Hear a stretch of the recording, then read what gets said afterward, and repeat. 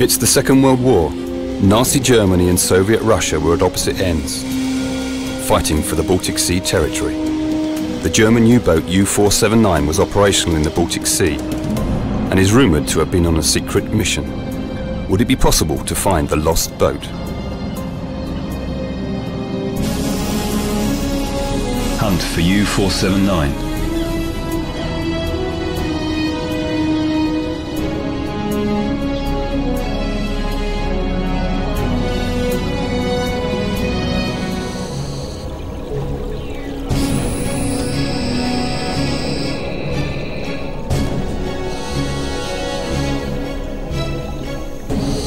But it's not only wars that create shipwrecks. Baltic Sea is a hazardous sea, with extreme weather and shallow waters, thousands of islands and rocky shores, and harsh winters when thick ice covers the northern coastlines. The environmental conditions are also unique. The water is cold and the saline levels too low for most marine species to survive, including corals and the shipworm, that everywhere else destroys shipwrecks in no time at all. Baltic Sea is filled with well-preserved wrecks. It's a treasure trove for any diver or archeologist. The biggest maritime disaster in the world happened in the Baltic Sea. At the end of the Second World War, German ocean liners Gustloff, Steuben and Goya were overspilling with Germans fleeing the Russian occupation. A Russian submarine torpedoed and sunk them. It's such a massive and neglected tragedy that we listened to several stories. Legendary British diver Lee Bishop has dived and photographed Wilhelm Gustloff. Yeah, it's kind of a wreck that is got serious political history. You know, huge amount of people died on that wreck. You know, massive loss of life, and it's a story that you just don't hear about. You know, I mean, she's like 25,000 ton liner built in the 1930s, built for the strength through joy period. It was like a period of time when Hitler was reigning. There was no first, second and third class passengers. It was all a classless society. You know, you've got to remember, a lot of people didn't buy into the Nazi party, you know. Too true. So, yeah, and as the Russian Red Army was advancing back in to that part of the world, this was like, you know, 1945, beginning of 1945, end of 1944, and basically, they were evacuating on anything that was available. Of course, the Gustloff had been, you know, this huge, wonderful ocean liner, had been moored up in that bay for 3 or 4 years and hadn't moved at all. So what they did is they fired it up, and there were said to be 7,700 people left on that ship. That was a ship made for 1,500, 2,000 people at the most. Yeah. You know, so heavily overloaded. So what they did is they, you're bearing in mind this is January 1945. It's freezing cold. Parts of the Baltic are frozen, and it's minus 23 degrees. The Gustloff had left the harbour then. It was on its way out, and on its way out there was a lot more ships actually pulled up alongside, and a lot of nets came down the side, and hundreds and thousands of more people climbed up the side. And some historians say there was a possibility there's 10,000 people were on that wreck, on that ship when it sailed. Yeah. Now 2.5 hours out of the bay there, and she took a torpedo from the Russian submarine S-13 Marinishkov, but he torpedoed that and the Goya as well, and at the same time the General Steuben was another ship that was carrying a lot of people that had gone down, and so we're looking at something like 10,000 people on board that ship. Yeah. So what was the loss of life on that day? 10,000 people, 400 something people survived. That's a massive loss of life. Massive loss. That's maritime's worst ever disaster. You know. Yeah, but you've never heard of it, have you? No. No. So many people have not heard this story.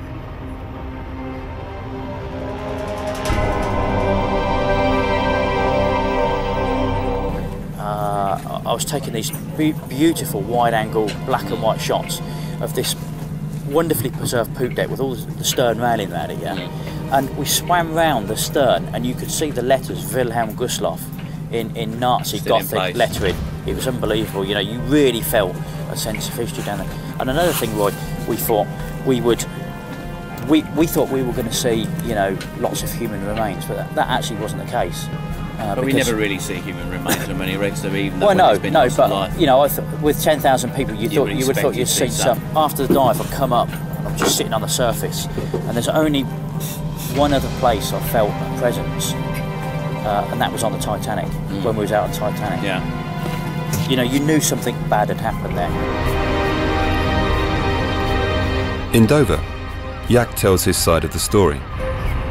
Passenger ships of World War II in Germany were built for economy, not speed. And when the Gustloff sailed, it was decided that being a passenger ship, it should go on its own.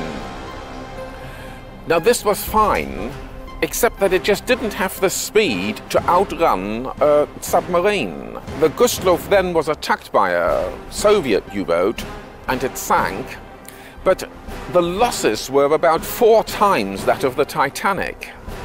Tor, Per and Charlotte have dived General von Steuben several times.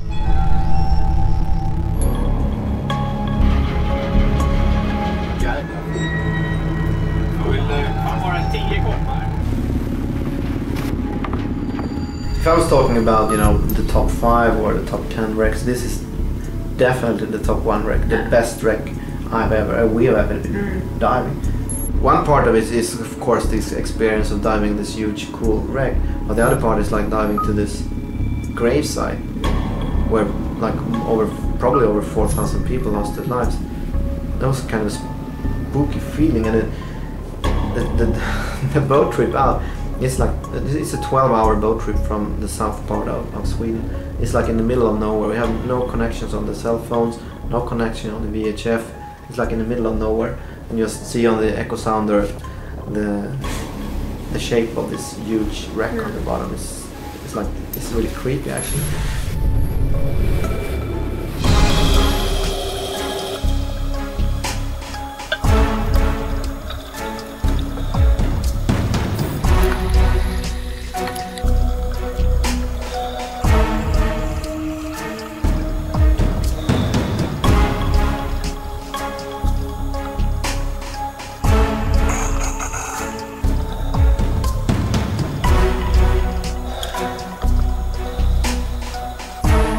It's really difficult to get an idea of where we are and how and the distances. And soon we did discover that it was actually covered with nets.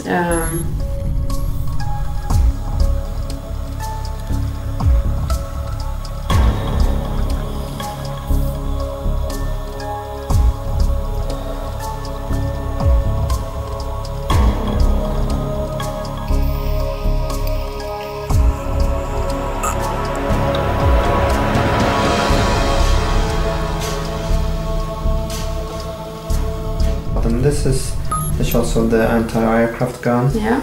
And this is, I guess, the shot of the bell. This is the bell? Yeah. It's enormous. It must weigh like 100 kilo maybe. It's like a huge ship's bow. But it doesn't have any inscriptions on it. And there you can see a fish actually caught in one of these nets. That you find them everywhere on the wreck.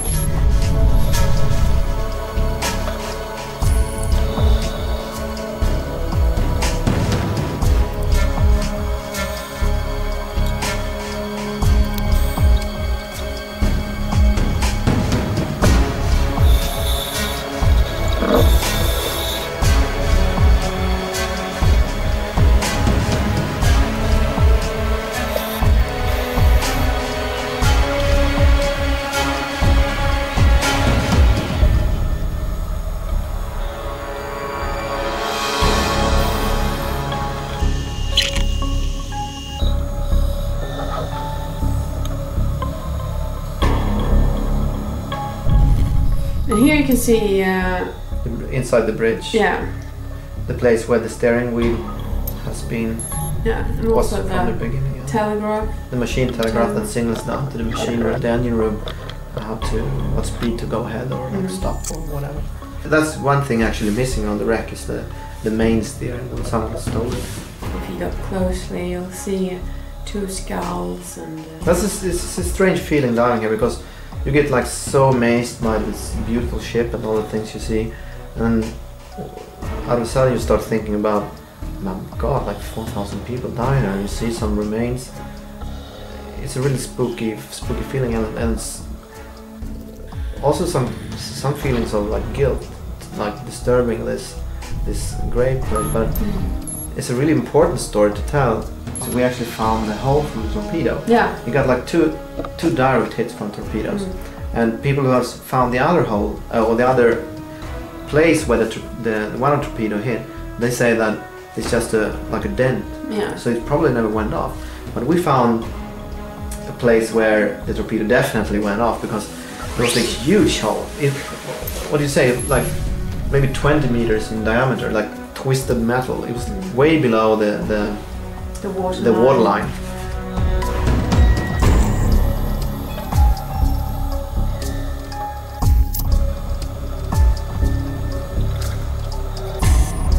The wreck on the bottom today is 100% intact. Everything is still there. You can see the mast, you can see like the wires, the lights, the ship's bell, everything is there.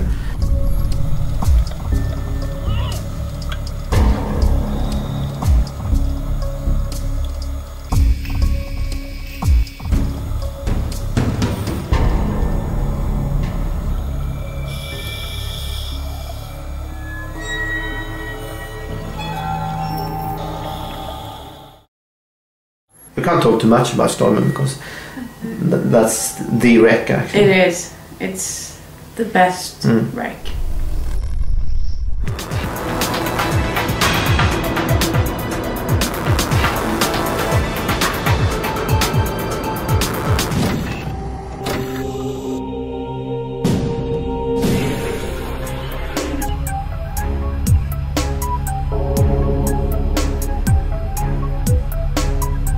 We met the historian and U-boat author Jacques P. Malmont-Schawel at the U-boat archive, and he recommended that we visit this museum boat. It's similar to the boat we are looking for, U-479, missing in the Baltic Sea. This U-995 is the world's only remaining Type 7C U-boat. Seeing one for real brings a few surprises. It's so small.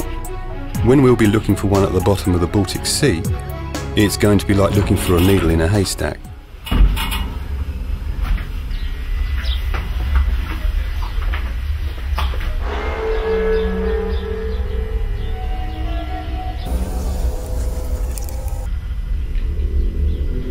It was hot and humid inside. Working and living in one of these things must have been a claustrophobic experience. Horst Bredow is a U-boat archivist and a Second World War German U-boat veteran. He tells about his life on board. So the Baltic Sea was a very good room for training operations for the German U-boats. This training was very hard. Everybody, from the commander to the last sailor. The sea moves in a most peculiar way, and you can't get away from it. Yeah. And he said the first time he was really seasick was when he was on a Type 2 boat. A boat does not go so or so, it does go so, this way. And I was seasick. I thought I must die. It was always something to work aboard of a U-boat. And when everything was done, then we had Langeweile. What was it? We're bored. I had always books with me. I read a lot. I was a young officer, a young watch officer aboard of my boat. And I had to learn a lot of the older comrades. So we had 4 hours of duty and 8 hours free, because this crew had 51 crew members.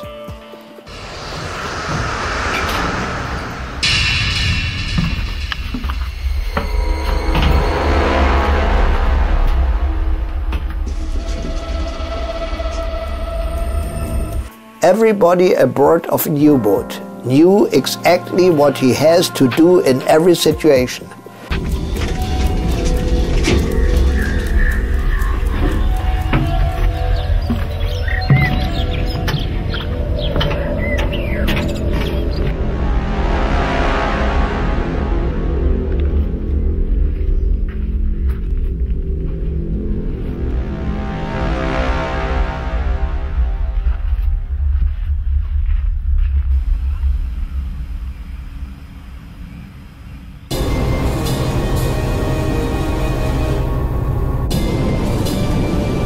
The Russian submarine Lembit, that claims to have collided with the U-479, was built by Vickers Armstrong in Britain, originally for Estonians.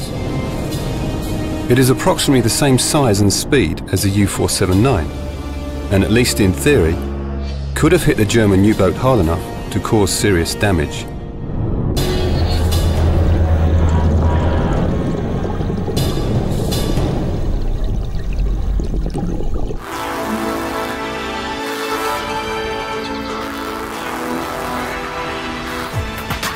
The Kiel Channel is teeming with ships and boats of all sorts.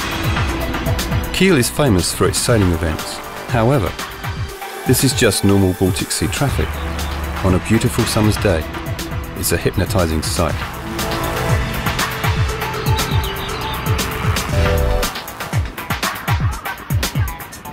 Kiel Channel has been this country's main naval base since 1860s and the centre for German shipbuilders.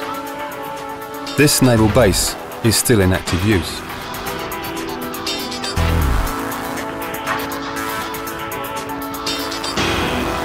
You can see war memorials by the water's edge. Kiel was known as the war harbour of the Nazi Germany and was heavily bombed by the Allied forces during the Second World War. That round structure is a U-boat pressure chamber, where U-boats could be tested for faults and leaks before they were put to real use. To our surprise, U-boats are still built here, and the lost U-boat U-479 was built right here in these docks. Back in our car, we travelled to the former East Germany. Travelling from west to east, the landscape doesn't change a lot, it just comes even more rural.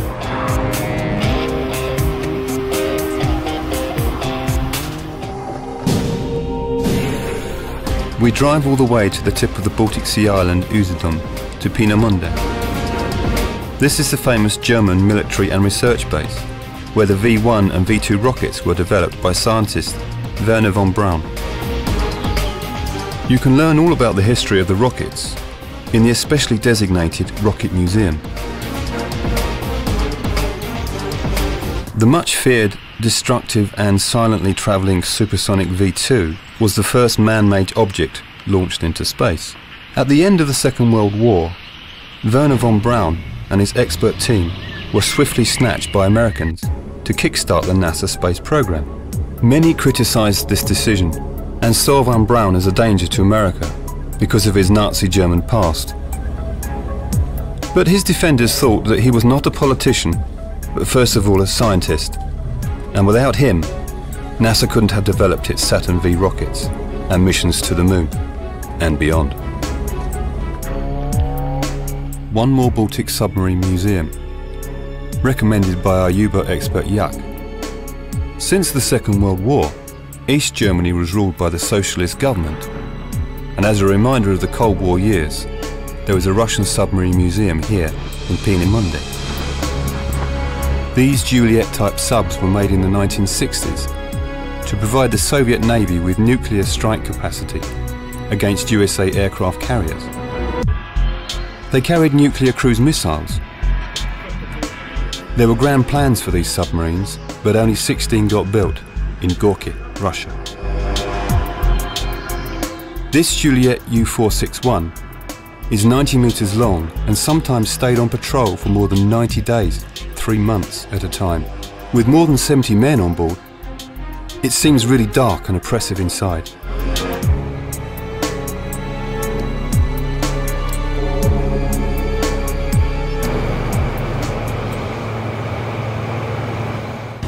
We are heading towards the Estonian islands to start the diving trips of the northern Baltic Sea. Divers, underwater cameras and diving boat Pelagonia and the Baltic Sea wrecks are waiting for us.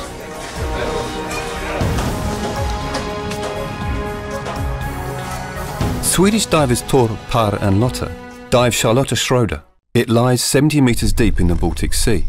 During this dive, the water was crystal clear. What's interesting with Charlotte Schroeder is that the ship's bell is still there, and I hope it stays there, because most of the time the ship's bell is like a trophy for divers. The first people to discover and dive the wreck usually take the ship's bell.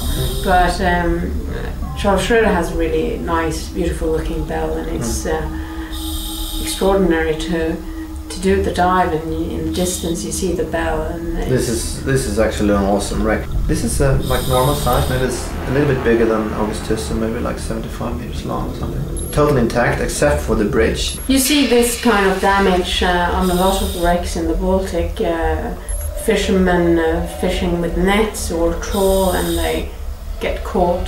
Best information to positions for new wrecks is from the fishermen, because they keep track of every place they get caught with the net.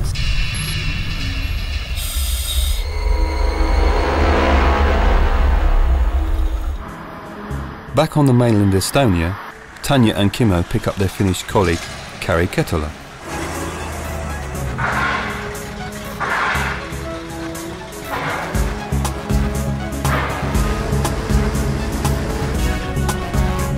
We had a drink and a meal on a commuter ferry, but our mood doesn't fit the scene. During the past few months, we've been doing a huge amount of work behind the scenes, organising the Baltic Sea diving trips. The Swedish diving team will join us later this month, but until then, we are supposed to explore the uncharted Estonian wrecks.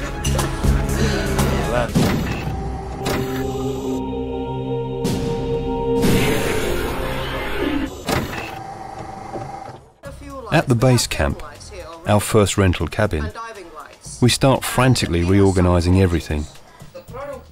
The underwater casings for our high-definition cameras haven't arrived to Estonia, even though we've ordered them ages ago from the USA. They definitely should be here by now. We can start filming before the camera casings arrive. They should be here in plenty of time during this week. Yes. Oh, that's very well done. So he'll be here 5-ish. Then the weather gets lousy, and our diving boat will arrive late. It's still in Finland, only a few hours away, but it can't make the crossing in the storm. Is anything going to be ready in time for our diving trips in a few days' time? Luckily, from the internet, we find Gert Meidra from Tallinn, Estonia. He is a diving instructor and knows the Heimar divers. Gert is willing to try to get his local friends to help us. As soon as the weather reports start promising better conditions, we hear that our diving boat Pelagonia is on its way from Finland.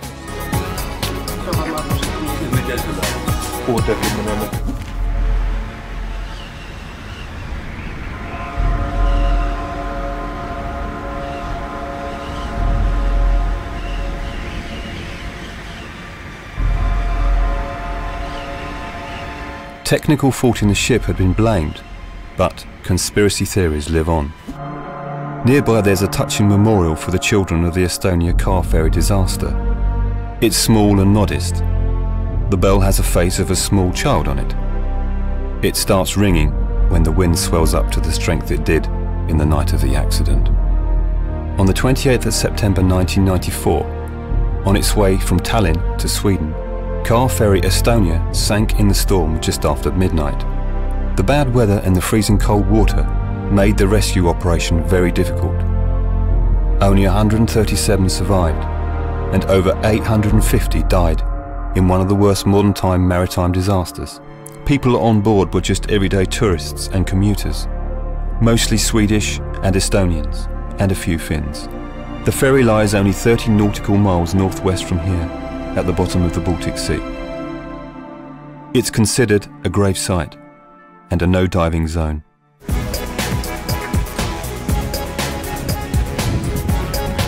The weather gets better, and when we meet the transit crew in the morning, the mood is already picking up. At the Lethma harbour, Pelagonia is snugly moored between the cargo ships and the sailboats. We start getting the boat ready for the diving trips and start loading on the camera and the diving gear. If only the American underwater camera casings weren't still missing.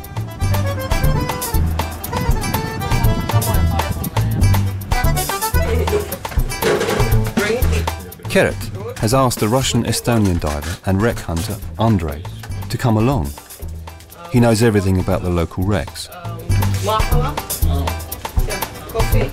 There's a U-boat U479. A German U-boat. German U-boat. And it was outside Utö in Finland. Okay. And it was on the waters. It was some kind of mission, whatever. And Lempit came and knocked it. And it sank. Russian-Estonian diver and wreck hunter Andrei Osipchuk has joined our diving crew for a few days. If you want to know about the local wrecks, he is the man to talk to. He has his own side-scan sonar and spends all his time diving the local waters. Since Tanya and Kimmo don't speak any Russian, Martin does his best to translate. Finnish, Estonian and Russian. All different languages, but we'll manage somehow. The eastern Baltic waters around these Estonian islands are especially interesting. So, meanwhile, we see what the Swedish technical diving team Tor, Per and Lotta get down to on the west side of the Baltic Sea. Via webcam, they tell us about a small cargo shipwreck they found, Swedish Humber. This is a Humber. Humber. It's a really small Swedish wreck. It's like 35, maybe 40 meters long. And they were in the middle of the winter and the ice was like packing up, so they got actually stuck in the ice. And they had no radio on board the ship. And we found this wreck 2004, I guess. So me and Lotta, we were actually the first divers. It was very exciting. It was like the visibility was 25 meters. And to be like the first person on the wreck, you have no idea where it is. This is adventure. It's really cool. But we search for any, name. Is there a name anywhere? So we found a ship's bell with a name and a date, a year on it. We found the name in the stern where it said Humber, and the lifeboats were no longer on the ship, so it's quite obvious that tried to rescue themselves, but because of the hard weather, the storm weather, and it was winter and cold and the pack ice, they didn't survive.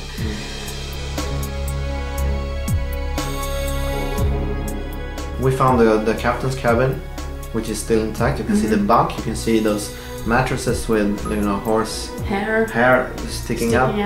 You can see lots of personal stuff inside there. So I like this wreck a lot. This is an easy dive. It's maybe 45 meters deep. That's the coolest part with diving wrecks, is untouched wrecks. Is that it's kind of a cliche, but it's a frozen moment. It is. Everything is in the same place that it was when it sank. So the time is still. Even if if you find a clock, it probably has stopped at the time when it actually sank. So it's hard to actually that feeling of being on a wreck. I think in some of the shots maybe we have got some bits of it, but not fully. You have to probably experience it yourself.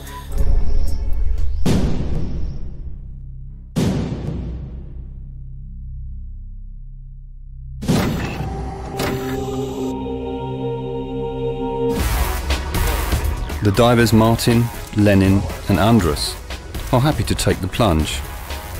They do ordinary sports diving, much more straightforward than the technical trimix diving our Swedish diving team does.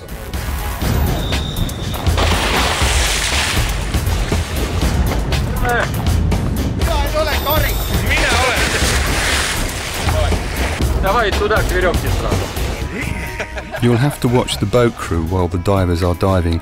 Unfortunately, there is no chance of getting any underwater footage today. We are still waiting for the underwater camera cases from the USA Diving Gear Company. Hi, this is Kimmo calling again. They should have arrived already. Every time we talk to them, it gets more awkward.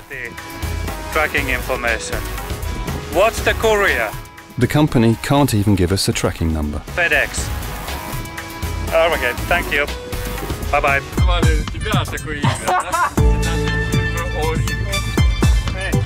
Because the coastal regions are so shallow here, the water gets exceptionally warm by August. Something you wouldn't expect from the northern waters. The water is very warm, about 18 degrees. Okay.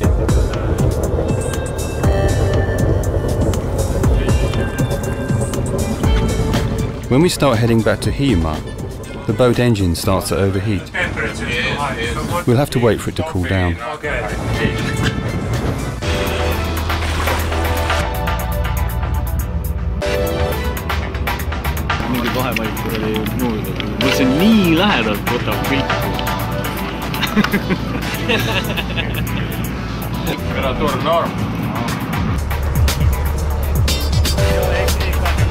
We head back to the Lethma harbour.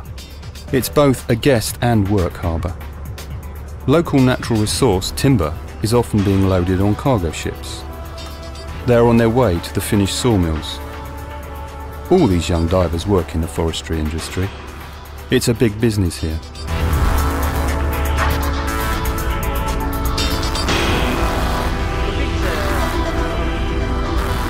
Our Finnish enforcement, diver Tuomas Astron, is waiting for us at the harbour.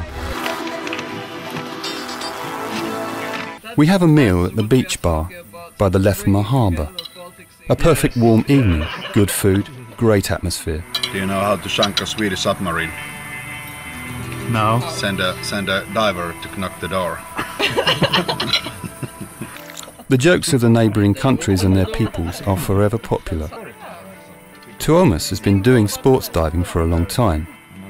He also used to work in the diving shop in Helsinki and is well known amongst the Finnish divers. And everything. My stomach is exploding right now. With the help of laughter and general banter, we all get to know each other a bit better, while getting eaten alive by mosquitoes. We are being eaten alive now, aren't we? Jälkiruoka. Maybe dessert. This bar is popular amongst surfers and divers.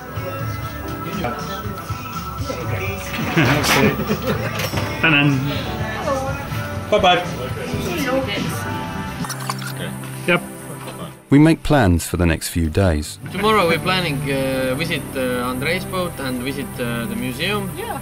And again, tomorrow we'll discuss what the program for the next day is, because then we'll know. Hopefully we know tomorrow morning about the camera housings. Two major problems: the boxes and the weather. Yes. Yeah. Bye bye. See you tomorrow. See you tomorrow. And thank you. Okay. For See you tomorrow. Yep. Tomorrow.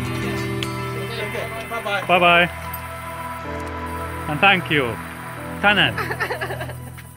The next day, the weather deteriorates. To turn our luck, we visit Ristimäki, Cross Hill in English. There's been a Swedish presence and minority population in Estonia for more than 700 years. Many times they have fled the occupying forces. When the 1,000 Swedes living in Hiiumaa packed their boats with their belongings in 1781, they came here to make a cross, with the wish that they could one day return to this beautiful island they considered their home. Even here we managed to do business. 49200. We cannot wait for the vanished underwater camera boxes any longer, and have been able to locate one in Finland. Now we are organising to get it delivered here. It left at 7, so it should be there in 9 minutes. 5 minutes. In about 5 minutes. Yeah, exactly. Every surface of the forest is covered in crosses of all sorts. It's very Blair Witch Project kind of place. Very deep in the forest. Our rainy day continues. We meet the Estonian diving team in Suuressedem, one of the oldest harbours in Hiiumaa. It's now a shipyard, fishing and guest harbour. There's a small maritime museum here. Some of the small treasures that Andrei has picked up from the wrecks at the bottom of the sea are on display.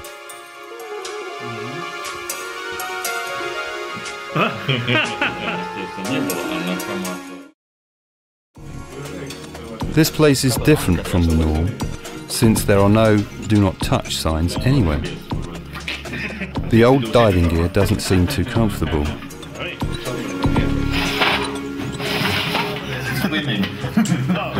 How does it feel?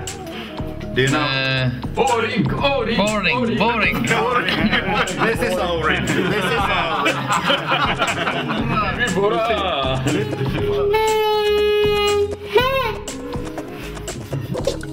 Fuck off. Sulev Vakta, the chairman of the shipyard, is keen to tell us about the displays. See on süüdvester. Aga mina siis ütlen, et see on see Neptuni hark. Need jalga siis ei kuku ümber. Nüüd teate, mis on? Jaa, teame. Kui meremehed lähevad kõrtsu, siis on üksteisele kohe antakse. This is the kind of museum we like, with a real interactive feel to it. There's no need for high-tech multimedia display units. Andrus tells us the story of an incredibly successful and notorious Hiiumaa pilot, von Ungern Sternberg. Unger Sternberg pilots started to make these bonfires in the wrong place. At the end of the 18th century, Baron Ludwig von Ungern Sternberg was the most feared pirate of the Baltic Sea. With false fires, he lured the passing ships to the cliff edge of the Hiiumaa island. With the help of his men, he killed the crew and collected the cargo. He was smart enough to involve many of the locals and share some of the loot with a large group of people, so nobody was willing to give him up. Tanya and Kimmo went to see von Ungern's house, Suurimuissa. It's a grand building indeed, huge in scale and style. Although we were here early in the afternoon, the place was locked. The house is used as a primary and technical school, and a former student, Agatha, comes to our rescue and finds a teacher to let us in.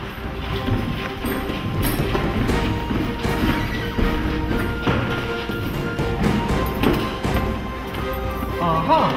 Yes. That's the picture that is in the... There he is, Baron Ludwig von Ungern Sternberg, a baron, a pirate, and a very wealthy man.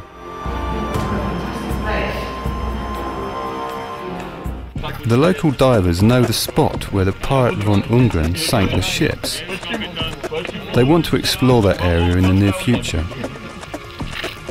Andre's boat is usually moored here, by the big fishing boats.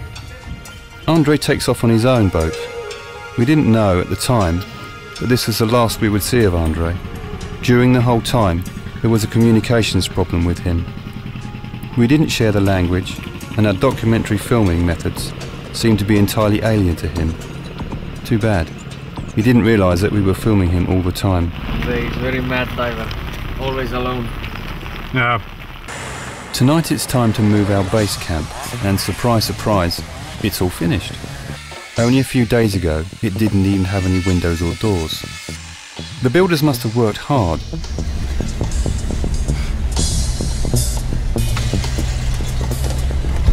This holiday home is a traditional Hiiumaa farmhouse, now completely renovated for our comfort.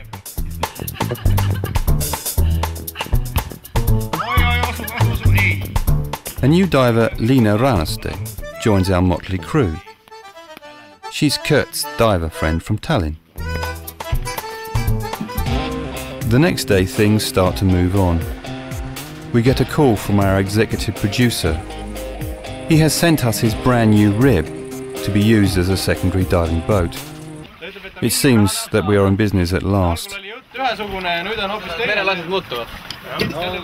Ehk siis noh, otsad on nagu kõik teada.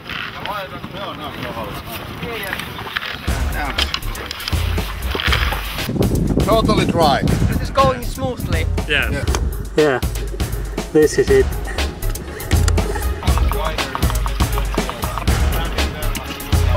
The divers Tuomas, Martin and Roman go for a quick test dive to try out the camera case.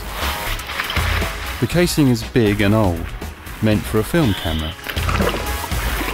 But this is the best we can get for now.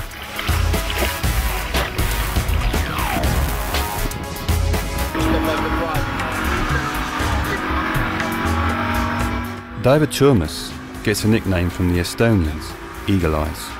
You can see why.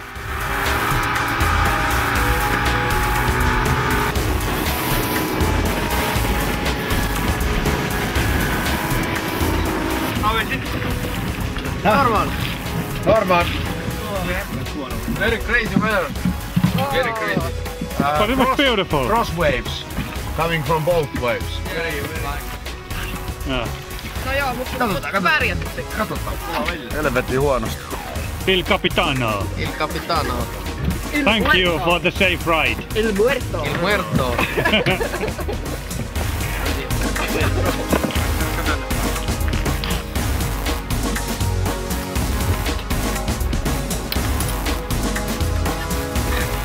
No water.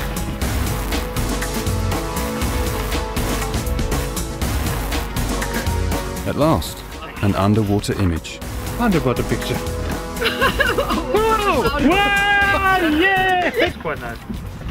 Now that our main Estonian contact Kurt has arrived, it's time to have a proper talk about our Russian captain Andrei. Martin said that we'll do when you arrive, because he didn't want to start to explain it because he was worried about his translation. He had agreed to spend at least a week with us, but just after 2 days of filming, he has told Kurt he's ready to leave. About the communication problems and Maybe when he's not needed that much anymore, he can leave. He will give us all the coordinates and stuff. Andrei is already bored and frustrated and doesn't understand the whole filmmaking process. Maybe Kurt can explain things to him. That's I will explain it to him. Yeah. He's a bit different. But he's a nice guy. Yeah? Yeah. Tuomas fills the bottles and we are ready to start diving. But surprise, surprise, Captain Andrei has had enough and tells Kurt he's not coming back. Maybe we see in the video.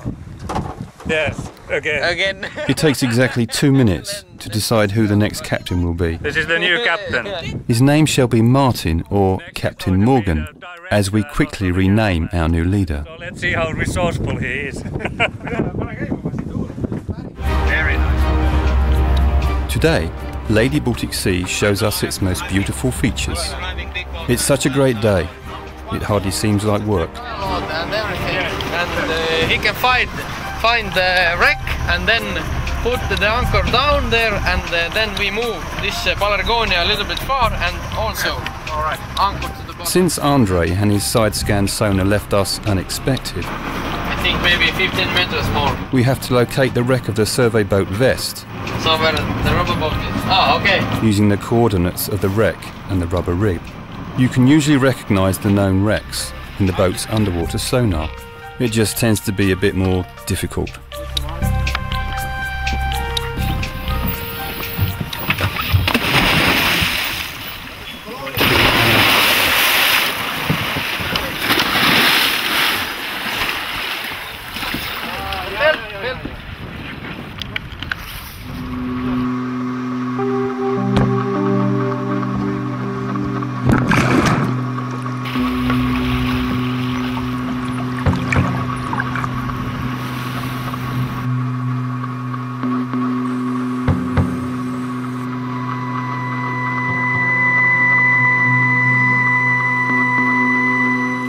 The divers do 2 diving trips to the wreck Vest.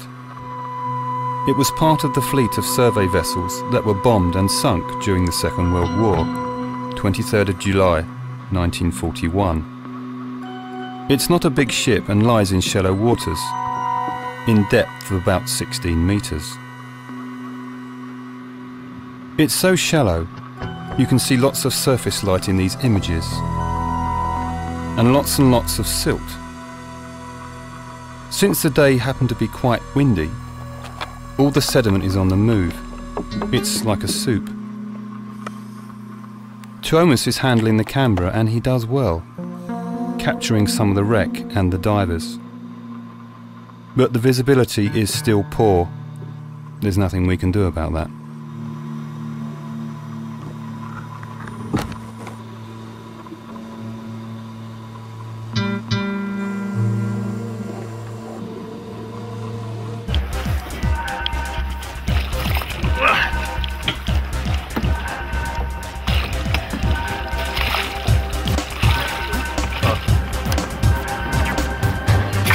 Treasure yet. Aikaisemmin aina koko maski. Silloin se oli hyvä.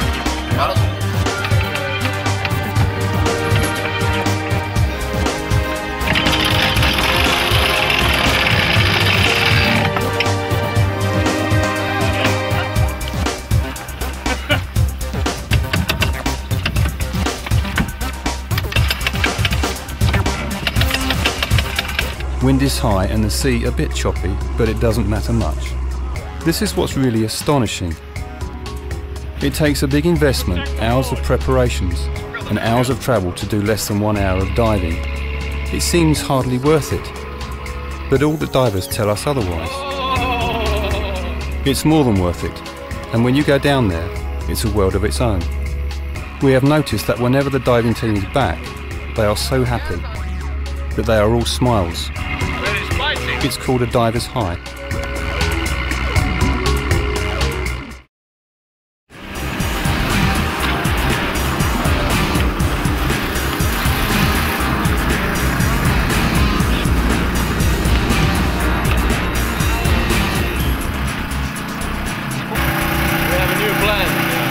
I think we should try maybe tomorrow morning to take the rubber boat, the reef, and go just me, Martin, Thomas and you to the same place and do the dive. Okay. So we will check the weather at 2200 hours tonight. Yes. Then it will be more clear about the morning. Homme teeb olla vaid sellel kohal kanssa. Õige ette lasta. Ära vaidle! Ta läheb kirdesse. Ei lähe. Okei, hüva päeva jätku. Bye. And we'll see you again. Yes. Aga millal me näeme uuesti? Bye bye. Bye bye.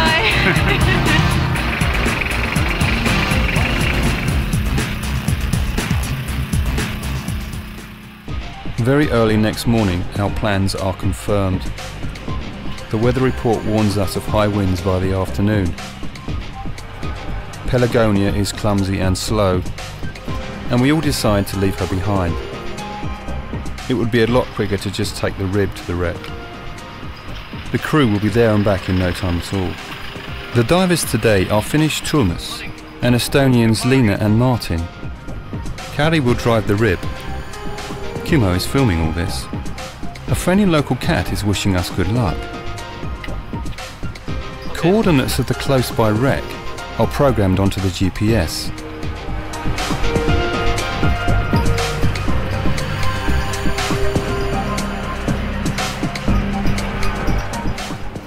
The divers gear up and go.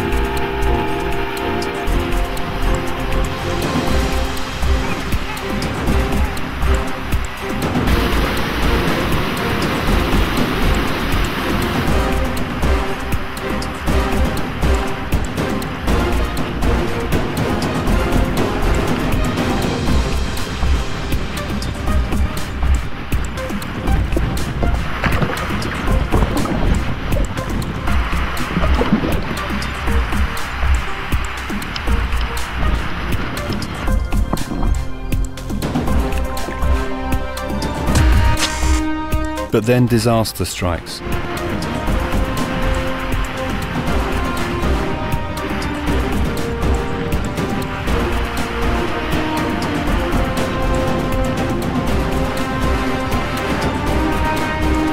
Even before the divers moor, Kimmo knows there's something wrong. The rib is back too soon. The camera case has flooded. It could have been a fault in the old camera case or a human mistake.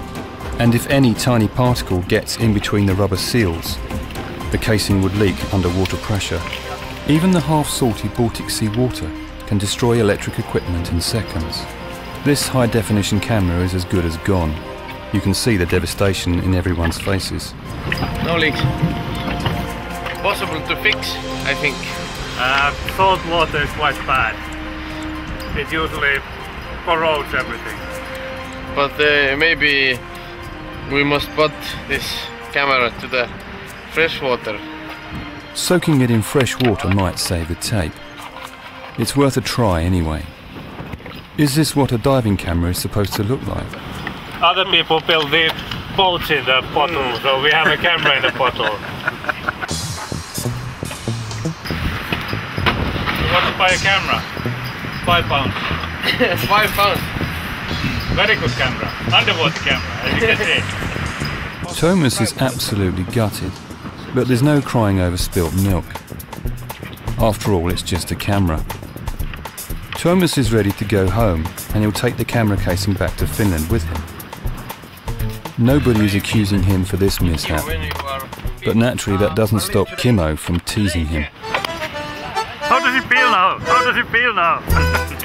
Can you give us a comment? How does he feel now? He says he's very sorry and will go to the sea now and drown himself. The good old Finnish way.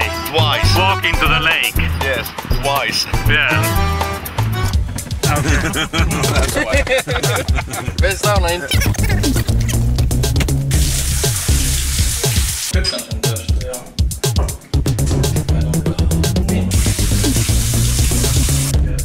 And then the boys go for a sauna. It's an old Scandinavian tradition.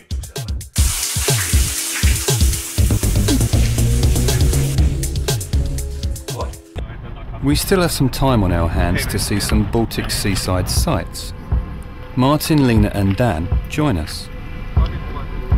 The motor sailing ship Ala is not much to look at, but it has great symbolic significance for the locals. 144 people tried to escape the occupied Estonia to the neutral Swedish waters at the end of the Second World War on board this old work ship. Stop! But it was captured. No. Women and children were released, and men sent to prison in Tallinn. Okay. The after-war years of Ala were eventful. This ship has sailed the seas under German, Swedish, English and Panamanian flags, and only came back to Estonia after 60 years of adventures. It stands as memorial to the colourful seafaring history. This ferry line is the connection between the islands of Hiiumaa and Saaremaa. Kopu Lighthouse is the symbol of Hiiumaa. It's one of the oldest lighthouses in the Baltic Sea, and the third oldest still operating lighthouse in the world. 500 years ago, the Hanseatic League was complaining about losing too many ships in the Baltic Sea. They needed landmarks and guiding lights. The construction took a long time to complete, since the locals were making a nice extra income looting the sunken ships. The Sea Mark became a lighthouse only in 1649, when a wooden staircase was built to the outside wall, and wood and coal was burned on top of the tower. There's a Soviet-era watchtower, to watch the people who came to visit the lighthouse. So this is what's called double surveillance. The lighthouse used so much wood that all the surrounding forests were hacked clean, as far as you can see. And still, when the fires were most needed, in storm and rainy weather, the fire often got extinguished. In later years, this very steep and narrow staircase was tunnelled into the lighthouse, and other light systems, oil, gas and then electricity, have replaced the original wood fires. The latest addition is the concrete skirt that holds this very old structure upright and is still in use, visible miles and miles to the Baltic Sea. After the sightseeing, we have burgers in this exotic underground bar. Lena tells us that she has made friends for life during the trip to Hiiumaa, and Dan turned out to be a good tourist guide. He works for the local museum department and knows about the old buildings. These are the last few pictures you'll see from this day. We ate the burgers, started to drink beer and gin long drinks,